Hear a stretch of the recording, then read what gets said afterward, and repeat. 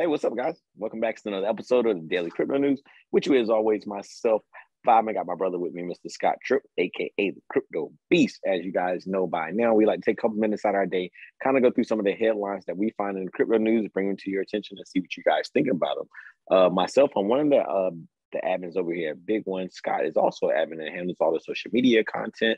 And as we like to do every day, we like to kind of go over to the Crypto Beast, let him introduce himself, and then get his sentiment on the market as he goes through social media every day. Kind of look at some of the things that he sees online and get a sentiment for the daily vibe. So let's see what Crypto Beast. We'll check in and see what he has today. I just find it interesting. Like the media seems to be pushing buy. And me, I'm like sitting back here neutral, just watching everything kind of happen. The fighting in between like that 32 to 34 range right now, not breaking over 34, going to 35. And yeah, just watching it. Let's see what happens, I guess. Yeah, 44 and 45. Oh, yeah, 44 and 40. Yeah, 42, 40. I didn't want to correct you. I didn't want anybody. I'm tired. 42, 44K is the fighting range today. And then I'm waiting to see it break 45. Even I haven't seen it for a while now. I don't think it has beat 45 yet. So they were trying to say that it reached support today at 44K, but it fell below support really fast. So I don't know what they're talking about. Yeah, those are definitely the naysayers, but always interesting to see what's going on in the market. I think, anytime you have these couple of green days, you can only expect red days, right? To follow soon. I think, it's another opportunity to pull back, see if they can gather some more liquidity and try to move up to the next level. But as you said, definitely going to be interesting to see, and we'll watch it play out. But without further ado, we'll go right into our first headline today. It's going to actually be coming from Cointelegraph. The headline reads, PayPal establishes advisory council for crypto and blockchain. So a major US-based payment processor, PayPal, has announced a team of industry experts to act as advisors on crypto, blockchain, and digital currencies. So PayPal said the addition of the 6 members to its blockchain would help to support its current and future products, as well as its goal of creating a more inclusive digital financial ecosystem. So Fortress Investment Group CEO Peter Bridger, Georgetown Law University Professor Chris Bermer, Wiesman Institute of Science Professor Shafi Goldwasser, and the Commodities Future and Trading Chairman, Timothy Masad, MIT Sloan of Management Finance, Professor Antoinette Shore, and MIT Digital Currency Initiative Director, Neha Narula, will be joining the PayPal initiative. I didn't really actually mean to read their names, but that's who got appointed. But they went on to say, we believe that it is crucial to engage with the world's best leaders to better understand the industry's most compelling opportunities and complex challenges, says Jose Fernandez, which is the Vice President and General Manager for Blockchain and Digital Cryptocurrencies for PayPal. So it looks like that they can go out there and just, hire just anybody. These people have really some amazing backgrounds. I mean, you're talking about Fortress Investment Group. You're talking about Georgetown Law Center professor. You have a Wiseman Institution of Science professor. You have somebody from the former Commodity Future and Trades chair, and then somebody from MIT, the Sloan School, and then somebody from MIT Digital Currency Initiative. So this is an impressive staff to be added on. PayPal is doing so. I think PayPal is going to really try to take that step to make sure that the blockchains, or I guess the bridges that they bring in and the things that they're going to build to make payment a little bit easier. I think they're going to really try to take the steps to make themselves known again. Because I feel like PayPal kind of fell out of that payment structure that people use a lot. People use Cash App now and Google Pay or Apple Pay. So. Mm-hmm. Interesting. I'm always excited for PayPal because I think they have that old feeling of what Elon Musk used to be, because he did run or make PayPal in the end. So like they realize what kind of path that guy's on. So maybe they're trying to emulate and work with where the market is going in the future. So that's my feeling on it. But yeah, it's definitely gonna be something to catch out, keep an eye out for. yeah. My first article is on today's House hearing. Congress rejects Treasury's proposed stablecoin regime. So the Treasury's push to move stablecoin issuers into a banking regime met with solid resistance from the House Financial Service Committee today. Though other reporting and disclosure requirements are certainly up for discussion, the biggest takeaway was likely prevailing bipartisanship in opposition to major banks, which played strongly in favor of the crypto industry today. The U.S. Treasury Department's proposal for new stablecoin law is dead in the water if today's hearing before Congress is any indication. It's just basically a breakdown of the biggest thing I hope is that stablecoin really depends on what's behind a stablecoin. Industry players generally seek lighter touch regulations, and this case is no exception. But alongside the industry, today's hearing illustrated that his skepticism has become a new touchstone of bipartisanship in the House.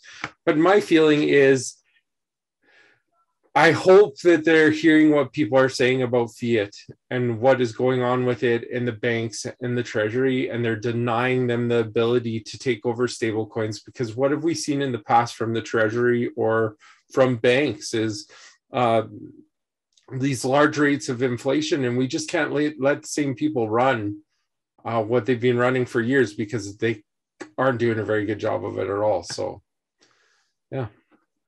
You're dead on with that.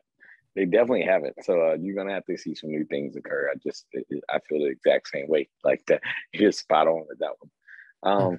To go into my next one, it's going back over to Coin Telegraph. So OpenSea, the headline reads: OpenSea once again delists CryptoPunks version 1 as legal battle heats up. We reported on this a little bit earlier, and what a little bit in the latter part of January, start of February. We started talking about this V1, V2 thing that was heating up with CryptoPunks and some of the legal issues that was going on. But late on Monday, popular NFT platform OpenSea once again delisted CryptoPunks version 1, which brought into an existence along with the iconic CryptoPunks V2 collection due to a smart contract bug. This was allegedly due to a Digital Millennium Copyright Act takedown notice issued by CryptoPunks version 2 developers at Larva Labs to OpenSea, as the company is also the creator of the crypto version 1 collection. This move has struck some as strange. So V1 Punks tweeted today, says LL has forced OpenSea, so Larva Labs is LL, to remove crypto version Punks because of a DMCA takedown. We are responding via counter notice from our counsel in the due course. We look forward to updating you further. So to go back into that whole thing again, just in case people missed it, it's the battle for authenticity of the NFT collection that begins to heat up. An announcement posted on the V1 Discord, developer Villanosa.eth alleges that they've spoken with top-tier IP attorney from the U.S. who claims that they are lawfully able to carry on in the trade of CryptoPunks. Meanwhile, the community is preparing a counter notice to OpenSea takedown. On top of what that is, NFT holders have chosen to rename the collection to CryptoPunks V1 313 WP V1, partly to reflect the NFT's rap nature for patching up for aforementioned bug. So this is going to be very interesting. This is not going to be the last we hear of this.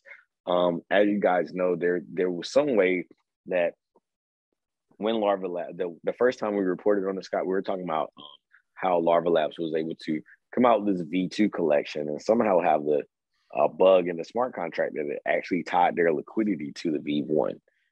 So this was the problem that many people that they were up and roar about, and now you're starting to see this become a legal issue, and they came out with a V2 collection, and I don't know.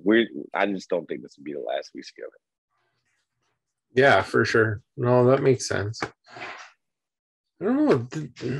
Do you have the feeling this market with NFTs and stuff is kind of interesting right now as to like what's going on behind the scenes a little bit? Like you hear about this stoppage and then you see that Sotheby's is selling like, I forget if it's 20 or 30 CryptoPunks at the Sotheby's auction here just in the next little bit.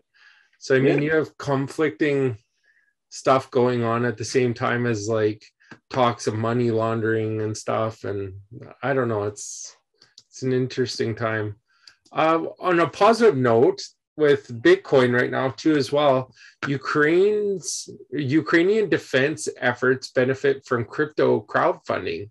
Ukrainian volunteer groups and non-governmental organizations received a record amount of funding via Bitcoin donations last year. Most of these organizations are organized to defend against possible invasion by Russian forces. Bitcoin's donations to Ukraine, such interests were up over 900% in 2021. Ukraine's defense efforts received a boost of Bitcoin donations in 2021, per a report by blockchain company Elliptic. More than 500,000 worth of Bitcoin was used to crowdfund non-governmental organizations and volunteer groups in 2021. This amount represented a 900% increase in Bitcoin donations over 2020. So that's pretty impressive in 1 year. And I'm wondering in 2022, what it's looking like with them all over the news or whatever, what they're getting for funding when it comes to Bitcoin. I don't know. How do we put in a proposal for some of that funding? No doubt, be interesting. Does the government just line their own pockets with it? Because in the end, is there any accountability behind the Bitcoin too? Man, I do not know. This is going to be one interesting thing to see. Hey, Russia, I'll give you 250,000 Bitcoin if you don't come after us. I was gonna say, the funny thing about it is that I could actually see something like I could see the governments, doing what governments do to kind of make sure that they have a piece of it, and we're starting to see that. But yeah, I want to fall in line too. Whatever that application is, we need to fill out to apply for one of those Bitcoin loans. Just let me know. Do you know what's funny is I've been watching the different news is like the Googles and stuff, and I've watched RT News, which is like a Russian news agency, and they're talking about this buildup of troops along the border and how Macron who's the president of France, has got Russia to agree as soon as their exercise on the border of Belarus is done, that they're going to move all their troops. Like there's no threat to the state of Ukraine, but you hear from the United States side of things, it's like they're going to attack any day. It's going to be like any minute. Like just wait for it to happen. The whole time America's over here like, we want to get involved. Yeah, just let us flex our muscles. Yeah, let us flex our muscles. Yeah. All right, jump into my last article for the day. We're going to jump over to CoinSpeaker.com. The headline reads, Ripple's XRP shoots 20% at the SEC's Fair Notice Defense permission. So the cryptocurrency market has posted major gains in the last 24 hours, surging past $2 trillion in valuations. However, the biggest gainer in the top 10 crypto list is Ripple's XRP, registering 20% intraday gains. As of press time, Ripple's XRP is trading at 88 cents with a market cap of $42.3 billion. Over the last week, Ripple has registered a staggering 44% gain. An on-chain data provider, Sentiment, reported that XRP gains are also come after a surge in the active addresses it notes. XRP XRP is up 37% in the last 4 days, and then finally reacting to its daily active address uptick started in mid-January. XRP Coin Nation is currently sits tick above 82 cents and is output in the same address as it did in November at 118. So the three documents were noticed by Brad Garalina's disposition, SEC formal investigation, and they went on to say that it would appear near impossible to prove any real correlation between XRP's price and public announcements by partnerships. The SEC must also prove Garland, House, and Larson sold XRP in the USA. In reality, the SEC's case may be so weak and desperate that it believes the only way it can win is to prove that XRP itself is security per SEC. So the SEC, in essence, is a certain, but in the theory, in this case, they don't think so. So that's why they didn't put the SEC; they just put the SE. But this is pretty funny. I mean, you're starting to see the XRP surge start, and we've all talked about. I think we've all kind of waited on it in this case. Somebody like me, I've talked about XRP for a long time, Scott. And it's not like it's something that I stand true and believe in as far as their policy, but I understand technology, right? And as far as the power of that technology, that ledger is hyper, and it's a hyper ledger, and it's so super fast, and it can handle a lot of transactions, and it can do it for a fairly cheap cost. The problem is the reason why they can do this is because the blockchain is built so tall. The higher up you build your blocks, the more centralized they become. So this would be a very great means of use for banks and countries and in terms of using it as a payment system or a banking solution. XRP would be that choice. That would be the ledger, just because of the speed and cost. But I think when you talk about decentralized, you have another side to it, right? But you're going to see, I think XRP will definitely beat this case in the long run. I think, they have a lot more room to grow because they missed a lot of bull runs. So we'll see how this holds up, and we'll see how XRP does in the long run. Mm-hmm. Well, yeah, it's interesting seeing it go up the way it did the last little while. Yeah, I mean, it's been down though. It was kind of in May. In May was around 73 cents, 69 to 73 cents, and then it surged up to 126 to 133, and then it just kind of rejected off of there and came back down, and now it revisited those lows, and now that it's at 80 cents, it sounds appealing, right? But it's definitely it's funny to see how it runs, and I think you don't till it gets back into a price discovery mode. It's still XRP, and we just always got to be cognizant. I think it is an amazing stable though. Yeah, for sure. Well, I'm interested to see where it runs in the next little while. So it'll be kind of fun to see what happens. So my last one is actually, me and you were talking about these guys earlier, but Bitfinex hackers arrested, 94,000 Bitcoin seized. The U.S. Justice Department has announced the arrest of two individuals for an alleged conspiracy to launder cryptocurrency that was stolen during the 2016 hack of Bitfinex, one of the biggest and oldest crypto exchanges. In a futile effort to maintain digital anonymity, the defendants laundered stolen funds through a labyrinth of cryptocurrency transactions. Thanks to meticulous work of law enforcement, the department once again showed how it can and will follow the money no matter what form it takes, said Deputy Attorney General Lisa O. Monaco. 3.6 million worth of crypto is being seized related to the hack. Ilya Lichtenstein and his wife, Heather Morgan, both of New York, are scheduled to make their initial appearance in federal court today at 3 p.m. in Manhattan. It's kind of funny. I don't want to put anybody through it, but the wonderful Heather Morgan loves to think of herself as a little bit of a rapper, but she's also a reporter, and they do run companies and stuff. I did a little bit of digging into these people just to see what they're about, and they're definitely interesting characters, to say the least, but nobody I'd be investing any of my cryptocurrency with. That's for sure.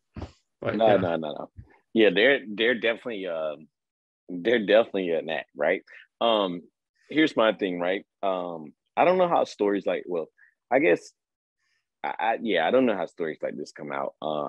There's no way that these people are smart enough to do the no. Bitfinex hack and not be able to clean the cash, clean the money, or the coins, in a sense, to something stable. I mean, we see it every day. There's a new hack. There was a Polygon hack on their native token today.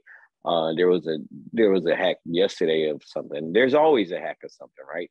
So these people hack and they can get away with it to the point we're trying to get exchanges to cancel the money. So imagine when somebody steals something from the exchange. You're at the hacker's mercy. Um, the other thing was, why didn't Bitfinex come back and offer us a bounty if there was a bounty? Just reward them in the bounty for the amount that the bounty was to return it, and then return the Bitcoin and then burn it and give themselves more.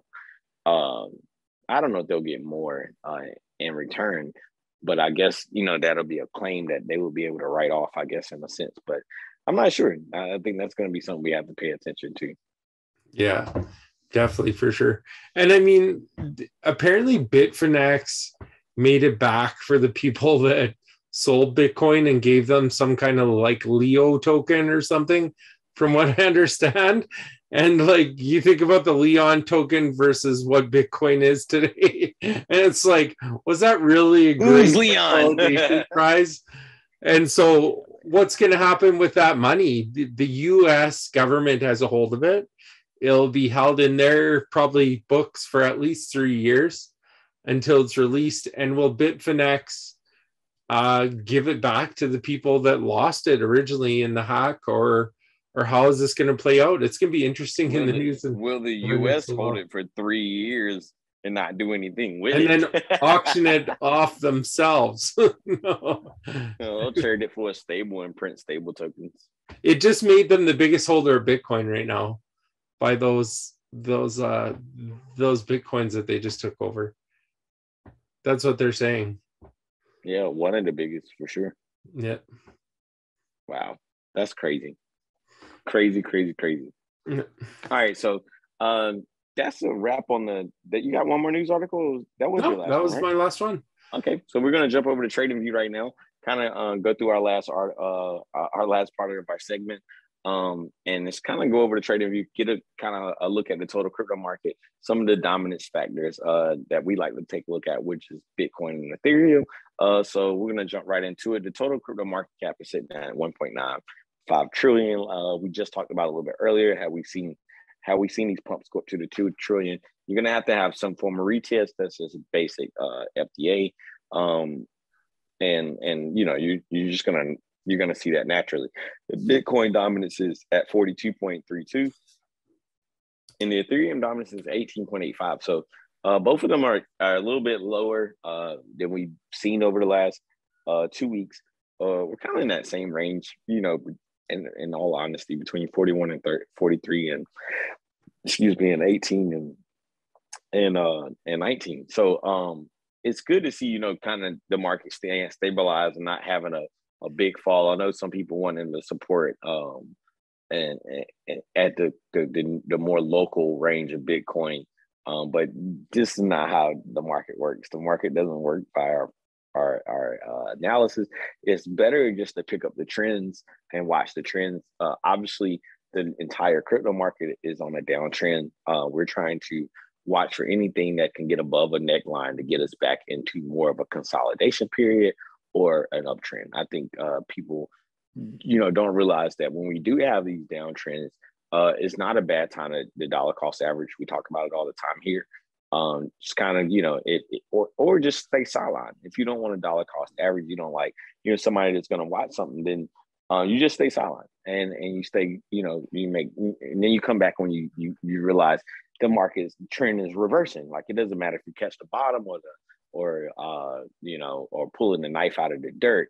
It's just making sure that you're on the right track when it's heading the other way, right? So, but without anything else to say about that, I think it's a good time to wrap it up. We appreciate you guys tuning in with us, as you guys always do. We're back here again tomorrow, giving you guys more of the daily crypto news. We also have a Twitter space tomorrow at 12 o'clock p.m., which is 5 o'clock UTC, for anybody who wants to join for the M content. I think it's a great time to come in and learn a little bit more about them. They've been on we got familiar with them over the excuse me, since August or September. And it's a great project. I mean, they've been working on a lot of things. It seems like they've been putting some things together on the back end and starting to bring in some private investors and making some really good deals. So it's always good to hear about projects that continue to build behind the scenes and then bring that real utility to the forefront and not really actually relying on the diamond hand retail investors. I always think of diamond hands now as like, let's see how much money we can get from you by calling you diamond hands. Put a little bit more, you little diamond hand, you. Yeah. 100 times. Buy all these dips. Yeah, buy them all. Don't worry, we're creating them, but you can buy them back. Price will go up. All right, guys. So we're gonna wrap it up for the day. Tune in with us tomorrow, guys. Until then, peace. See you guys later. Peace. See you guys later.